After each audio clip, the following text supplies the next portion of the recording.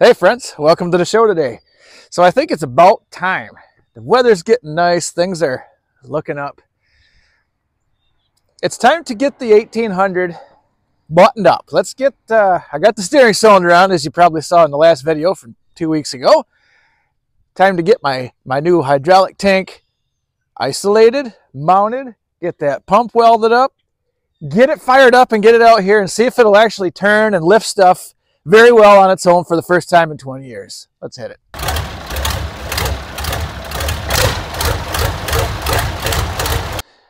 Well, friends, I have kind of a plan of attack for what I'm going to be doing here. So it's all going to start up front. I'm going to take that pump out. And like I said, them holes they're ovular. They're no longer roundular. So when you got a pin going through there and you tighten the belt up, it's going to make the belt not ride like it should. So I'm going to take that off there, weld them up and re-drill them. Done. Get me a clampy do right there. Then I'm going to kind of go under here where I've run all the other plumbing. Zip tie, zip tie. Remember the tire we did on Turd Ferguson 2 weeks ago? Well, I saved the tube for that because we're going to take a chunk of that tube and cut it out and put it around here. Take some of that tube and put it up under here. So this will have something nice and soft to sit on instead of the opposite of that. Many of you have expressed concern that I should use the old straps from here, and you're right, I probably should, but I'm not going to right now. Just because the way that's measured out, it kind of fits everything that it has very perfectly. The distance I have on my new brackets is not the same. I mean, I guess with some fumbling around, I could probably make it work, but I got some universal metal strapping material. That'll work just fine to hold this down. It'll keep it, put where I want it, and that's going to be that. Then all I got to do is fill up the tank, fire up the tractor, pull it outside. Hope that she steers good because I haven't tried that yet. I'm guessing it's going to steer just fine though, because there's no reason for it not to. Now that I got that shiny new cylinder in there. So I guess at this point, guys, it's time for me just to get with the program here. So like I said, first things first, let me get that pump on. Here's me. See if I can just kind of shimmy him right on out of here. Okay. That wasn't so bad. Let's get this right down. Come on, let go. There we go.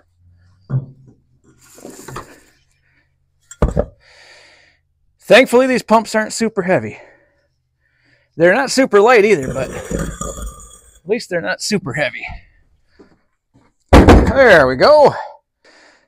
Yeah, guys, there's that pump. Now, before I get too in-depth in this, I want to take a minute to talk about today's sponsor, Factor 75. Now, a lot of times, guys, I'm out in the barn. I look like this. I'm hungry. I don't want to have to do all my clothes to go in the house, and Miss JT don't ask me to live somewhere else. I sure don't want to get in my truck like this, but I guys got to eat, and I got to do it, and I want to try and stay healthy. Factor 75 is the answer for all those things. Hey, guys, let me just get my lunch in here. Today I have chosen the black pepper and sage pork chop.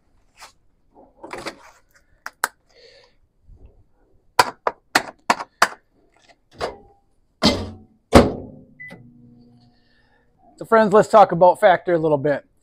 You can eat stress-free this spring with Factor's delicious, ready-to-eat meals. Every fresh, never frozen meal is chef-crafted, dietitian-approved, and ready to eat in 2 minutes.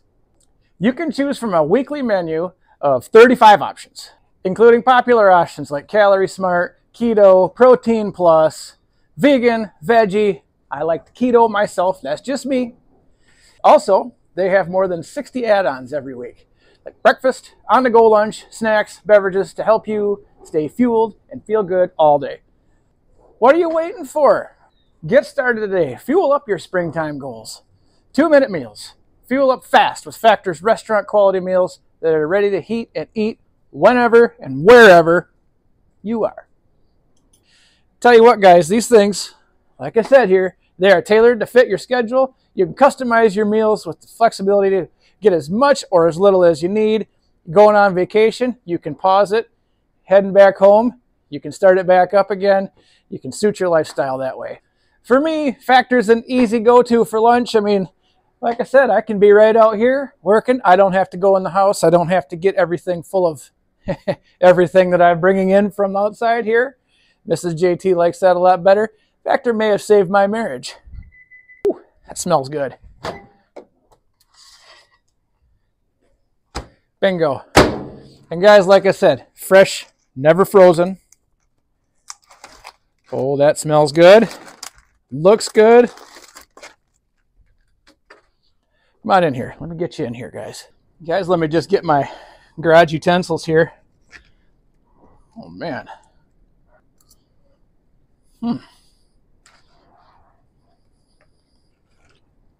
I tell you what, that is top-notch, way to go.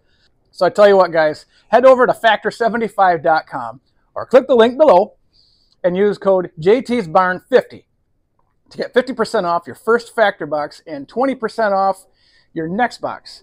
That's JT'sBarn50 at factor75.com to get 50% off your first box plus 20% off your next box while your subscription is active. Guys, I'm going to sit and enjoy the rest of my lunch here. Let's get back to the video. All right, first thing I want to do is clean this thing up a lot. This thing is in.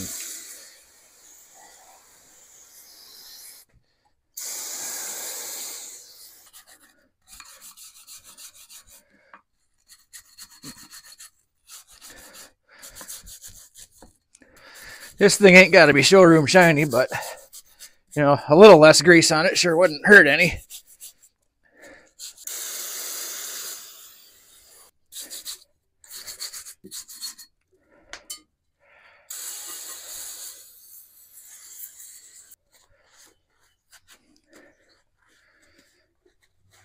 There, guys, that's not perfect, but it's definitely a lot more respectable than it was. So I'm going to kind of let this dry so when I hit it with the welder, it doesn't immediately catch on fire. Put it over here to get it out of that little puddle of brake cleaner. And like I say, I'm just going to weld these holes up a little bit, hit them with the drill, and that should tighten them right up, make this thing just like it was when it was new, only better.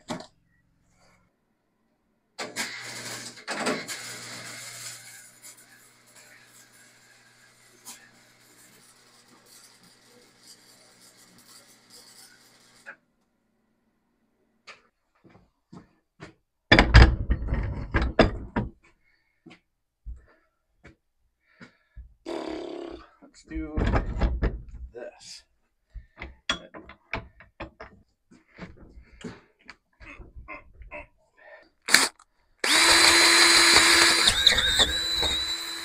There we go. That is what JT was looking for. Now,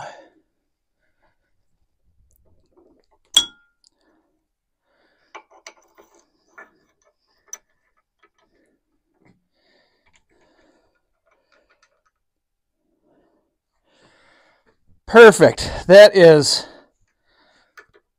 about half the movement that it had before, so that's exactly what I'm hoping for. Okay, well, let me get this pump back up under there and hook up some lines, and we're on to the next thing. Back splitting, head splitting. There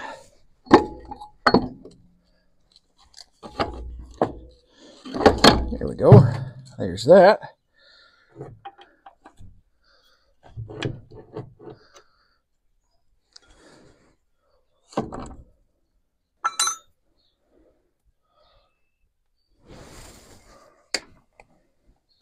Thank you, Mr. Zip Tie, for holding me into place for a while there. Well, there, guys. That was pretty easy, nothing to it. Got everything all zipped up underneath. Actually, it didn't look too bad, but next thing I got to do, like I say, get myself that little hunk of inner tube that I had, get it wrapped around there and zip tied. Get this, some inner tube along the sides of this. Get this baby tied down, get some oil in it, and then let's go Let's go give her some hell. Let's see what happens. Well, guys, let's get back here and get this done. Now, I wanted to take a minute and kind of show you something. So a lot of you mentioned using the old straps, which would be a fine idea. But I can't do that, and I'll tell you why. So let's just say I get these mounted in there right here. You see where this is? You can see it over there. It ain't going to work. They're too tall.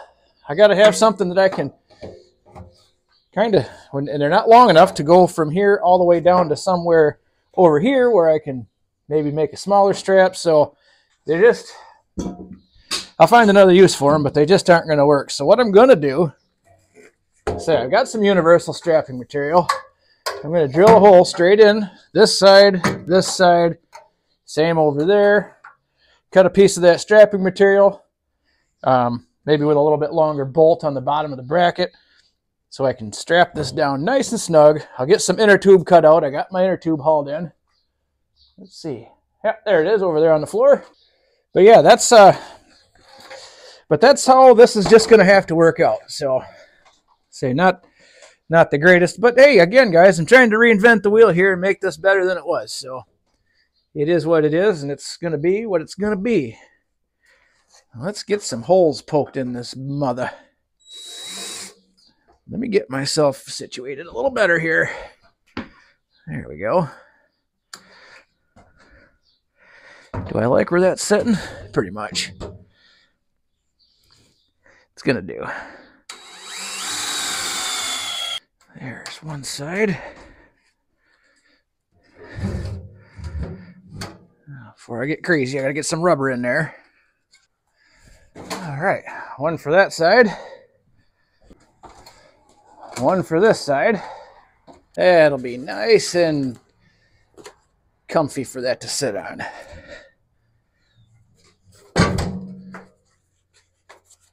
Let's get this one jammed up under this side. Hey, get out of my way.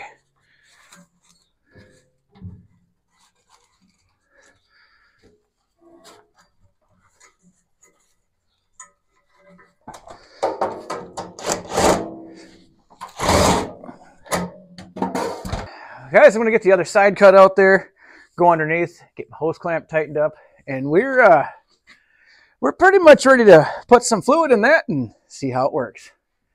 Gosh, I hope it works. There, let's see if we can get those. Oh yeah, I like that.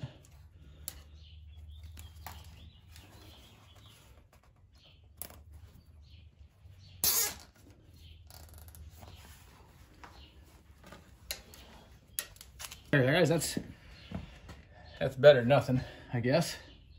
Good. Well, now all I gotta do is add some hydraulic oil and fire it up and see if it works. Unfortunately, that's gonna have to wait till tomorrow. I only got about a gallon in my bucket and nothing's open because it's Sunday.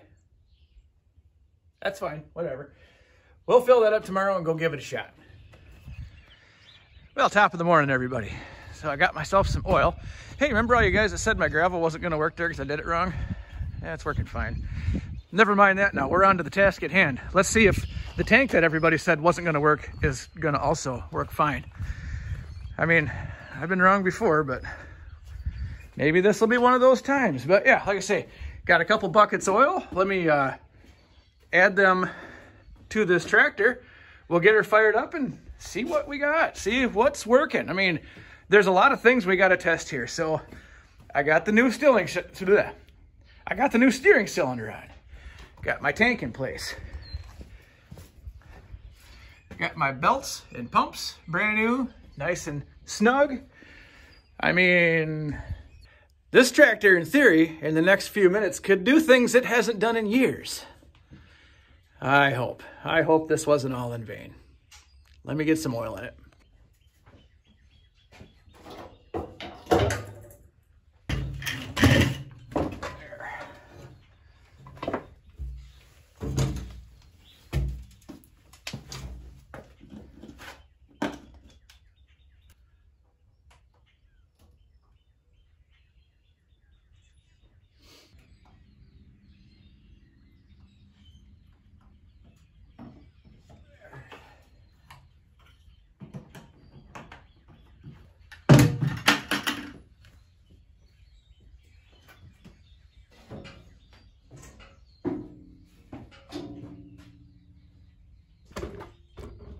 look who decided to join us today. What you doing, Fluffy? You ain't going in the house. It's too nice a day.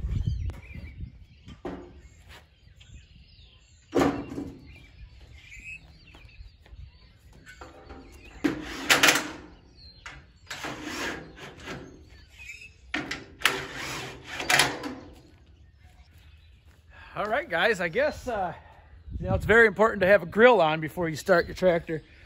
But, you know, this thing's been sitting in here about a month, so she's gonna smoke like a steam train. So let me see if I can get it fired up and just get it out and let everything, all the oils and circulate.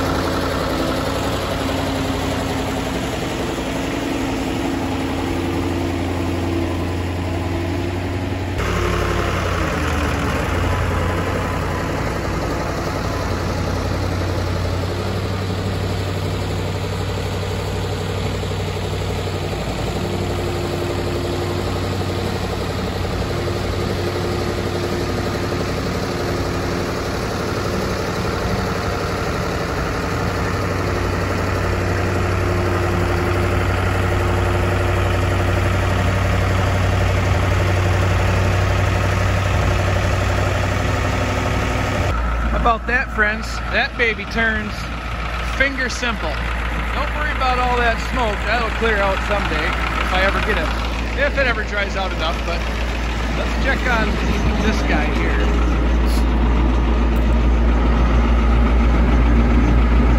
Look at that. It's circulating fluid.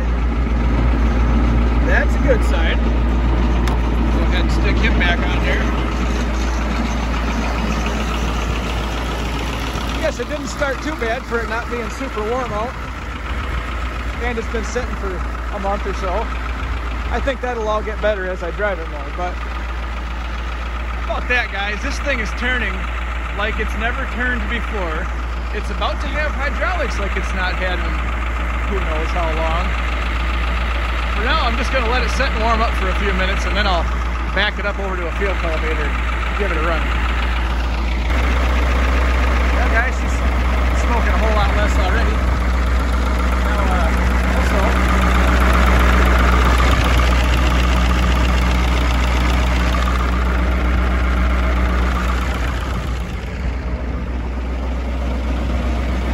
There are no leaks. I was kind of waiting for some dribbles and stuff, but it's doing just fine. I'm going to back this thing up over to a cultivator. Let's see if them hydraulics work.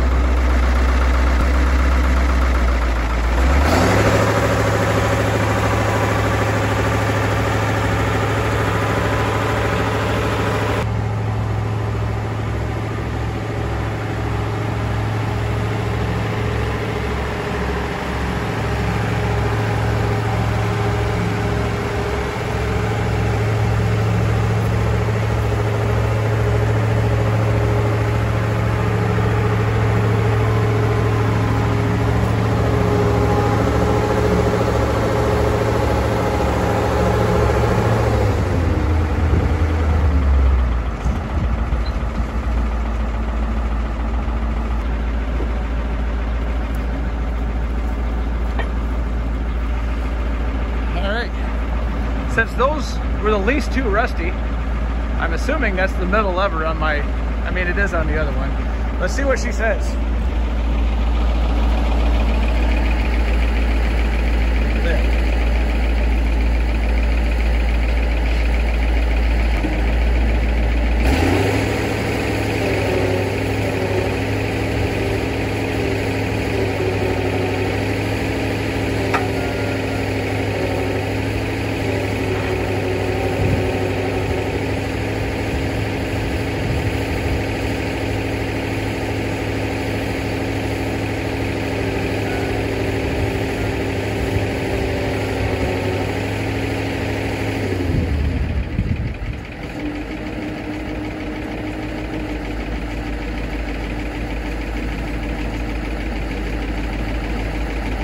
Well guys, looks like I was wrong about one thing. It's the first lever that operates those two. How about that? That works. Hey everyone, you guys that said that wouldn't work, I don't hate to say I told you so, but I told you so. How about that? This sumbitch is ready to go to work, guys. I've got to unhook it from here and pull it out and put the hood on it, but how about that? That's a good news day, guys. Things are working like they should be. Well, like I say, let me get it unhooked now that I know it'll work and try something different.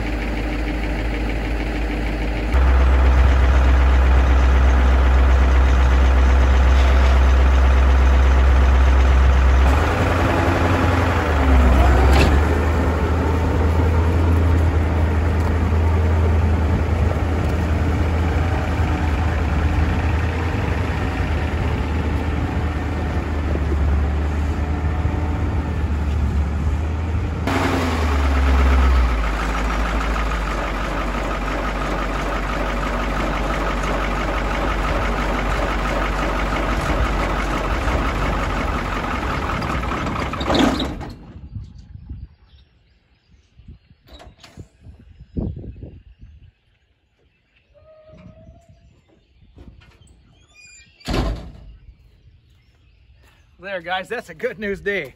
Forgot I had this in the cab. The high range, low range lever was rusted right shut.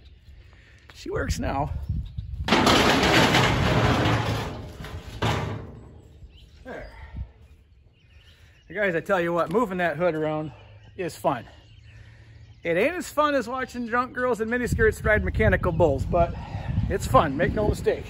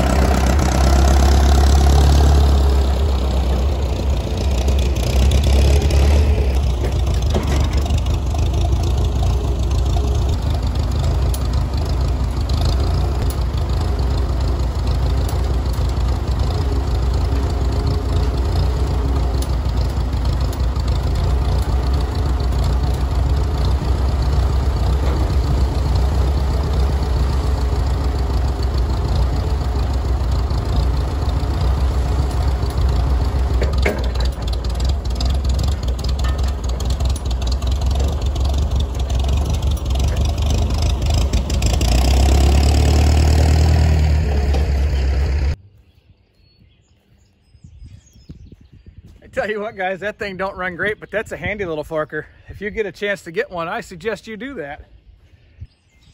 Well, I suppose guys, that's gonna be a wrap for me today. I got that, I'm feeling really good about that. I got to get a little bit of tubing for the intake and a couple of air filters. Hit the bottom of that with a grease gun, and I'm hoping, I don't know, maybe next weekend it might still be a little wet, but I don't know, we'll see. Maybe we can get that field cultivator on it and at least get this 5 acres behind the house knocked out. Just see how this thing's gonna run, but I'll keep you posted. I know you'll be here. Thanks for watching everybody. We'll see you next time.